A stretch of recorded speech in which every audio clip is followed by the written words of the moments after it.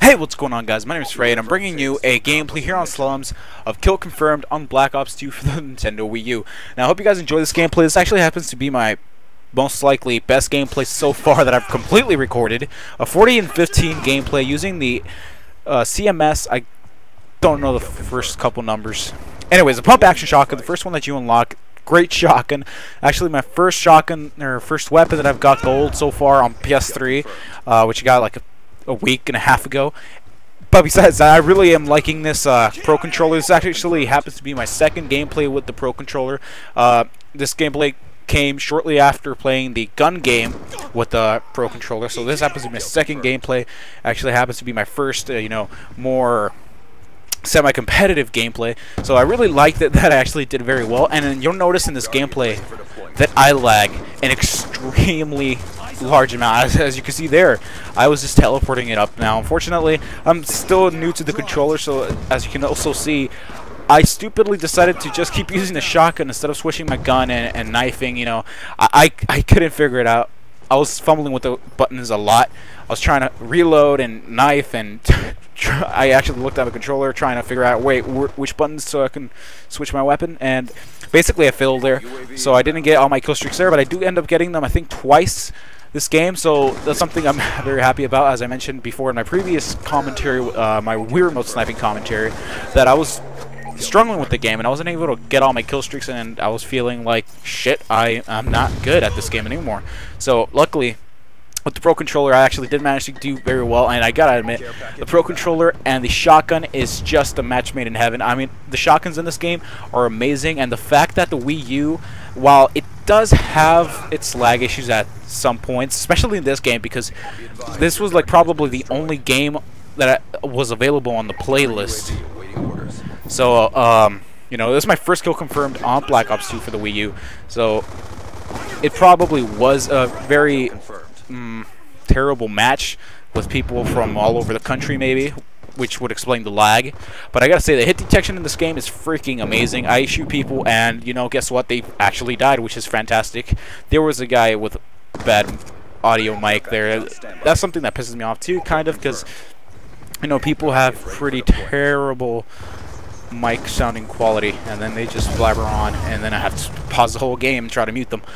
And again, fumbling with the whole control, trying to find out, hey, okay, how do I mute you? But I do gotta say that I really do like the build quality of the Pro Controller. It looks amazing. I got it in white. It fits my basic controller. I mean, my basic gamepad for the Wii U color scheme.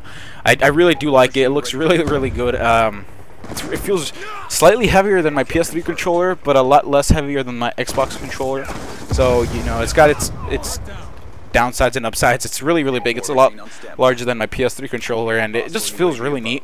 But again, with the analog controls, the analog sticks being above the D-pad, I'm so used to having them be above the D-pad, and, it's just so weird having them both up there, so I have to keep fumbling down, and I keep pressing A instead of B when I try to reload, and I keep hopping stupidly, and I'm still trying to get the hang of drop shotting with the Pro Controller. But I definitely do recommend it until they fix the Wii Remote. I think this is what I'm going to be using, just because of the fact that it's really, really simple, and as long as you get the hang of it, just play a couple games and you will get the hang of the Pro Controller. It's really, really good. Definitely recommend it. You guys should try it out. It's $50, so it's a kind of steep price, but it's the same price as other controllers.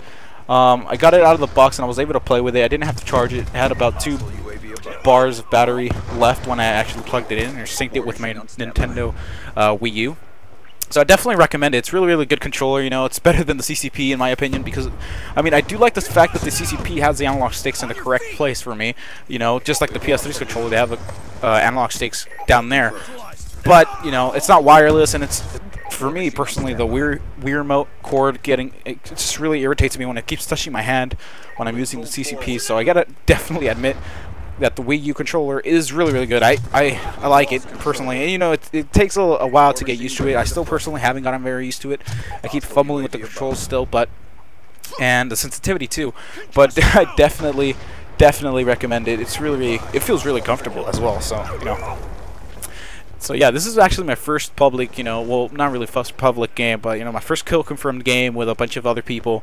That is in gun game where you actually have to try to win. There's an objective. That's not really more of just shoot 'em up and collect tags. And I definitely recommend when you're playing kill confirmed, if you can find a kill confirmed game. By the way, if you can't find kill confirmed or other kind of games, check out my previous commentaries.